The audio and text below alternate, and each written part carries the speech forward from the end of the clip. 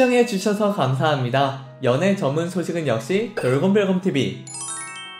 안녕하세요, 돌곰별곰TV입니다. 이번 시간은 그룹 블랙핑크에 대한 소식을 전해드리겠습니다. 첫 번째 소식입니다. 블랙핑크의 데뷔 5주년 기념 영화 블랙핑크 더 무비가 국내 예매를 시작했습니다. 지난 29일 CJ 4D플렉스에 따르면 블랙핑크 더 무비는 이날 국내 예매를 시작했는데요. 앞서 지난달 30일부터 해외 티켓을 오픈하여 팬들로부터 많은 반응을 불러일으켰던 바 있습니다. 해외에서는 각 국가별 상영 기간이 달라 예매 오픈 초기부터 많은 팬들이 몰렸는데요. 블랙핑크 더 무비는 4명의 멤버와 팬덤 블링크를 비롯한 전세계 K-POP 팬들이 플러스 원이 되어 완성한 글로벌 그룹 블랙핑크의 데뷔 후 5년과 무대를 담은 영화입니다. 각 멤버의 개성에 꼭 맞는 세트장에서 펼쳐지는 색다른 모습과 미공개 스페셜 인터뷰, 현장감을 극대화해 재편집된 2021년 더 쇼 및 2018년 In Your Area 공연 실황을 포함하여 총 10곡이 넘는 히트곡 무대들이 담겨 있습니다. 블랙핑크는 영화에서만 볼 수 있는 특별한 모습, 8월 극장에서 만나요. 블랙핑크 더 무비만의 비하인드 스토리를 기대해주세요 라며 팬들과의 만남을 기대해 팬들 또한 기대를 전하고 있습니다. CGV에서 단독 개봉하는 블랙핑크 더 무비는 국내에서는 다양한 포맷으로 개봉을 확정 지은 바 있는데요. 정면을 포함하여 벽면까지 3면을 모두 스크린으로 활용하는 스크린 X와 물과 바람, 진동 등 체감 요소가 더해진 4DX에 대한 예비 관객들의 기대감도 커지고 있습니다. 4DX는 역동적인 체감 요소가 더해진 것이 특징인데요. 보는 영화에서 느끼는 영화로 관객들로 하여금 콘서트 현장의 전율까지 고스란히 느낄 수 있게 합니다. 한편 블랙핑크의 데뷔 5주년 기념 영화 블랙핑크 더 무비가 공연 실황에 최적화된 버전으로 가장 큰 기대를 모으는 스크린X 포맷의 예고편을 공개했는데요. 스크린X 예고편 공개로 다시 한번 화제몰이에 성공했습니다. 블랙핑크 더 무비 스크린X 포맷은 단순히 정면을 바라보는 스크린을 넘어 더 넓고 생생하게 느낄 수 있도록 현장을 사방에서 비춰 블랙핑크 공연의 감동을 배가시킵니다. 3면의 가장 넓은 화면으로 콘서트장의 열기까지 오롯이 담아낸 블랙핑크 더 무비 스크린 X는 실제 공연장이 눈앞에 펼쳐진 듯한 느낌을 가져옵니다. 블랙핑크 더 무비 2021년 8월 4일이라는 개봉 시점 공지가 떠 팬들의 가슴을 한 번 더 떨리게 했습니다. 두 번째 소식입니다. 블랙핑크 멤버 제니가 우월한 비주얼을 자랑했습니다. 지난 29일 제니는 자신의 인스타그램에 Sun It Out 이라는 글과 함께 사진을 게재했는데요. 공개된 사진에서 선글라스를 착용한 제니는 크롭티에 청바지를 매치한 채 우아한 포즈를 취하고 있습니다. 무엇보다 제니는 소멸할 듯한 작은 머리 크기와 긴 다리로 완벽한 비율을 자랑했습니다. 또한 잘록한 개미어리와 탄탄한 복근으로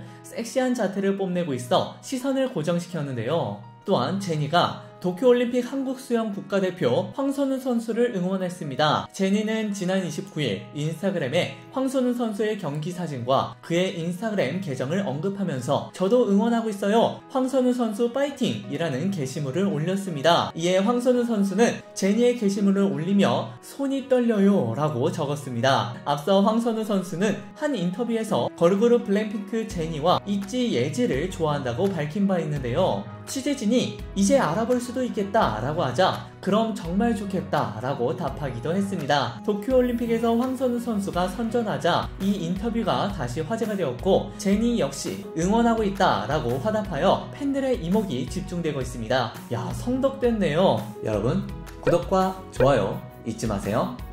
세 번째 소식입니다. 블랙핑크 멤버 지수가 시크하면서도 청순한 미모를 자랑했습니다. 지난 28일 블랙핑크 지수는 자신의 인스타그램 스토리에 블링꾸 보고 싶어 라는 문구와 함께 사진을 게재했는데요. 지수는 새하얀 아기 피부와 조화로운 이목구비로 러블리 비주얼을 과시했습니다. 편안한 차림의 복장에도 빛나는 지수의 미모는 보는 이의 마음을 설레게 만들었습니다. 화제가 되었던 블랙핑크에 대한 소식을 전해드렸습니다. 여러분께서 응원하시는 블랙핑크에 대한 소식은 앞으로도 계속 이어질 예정입니다. 여러분들의 좋아요와 구독은 큰 힘이 됩니다. 열심히 노력하겠습니다. 지금까지 돌곰별곰TV였습니다. 감사합니다.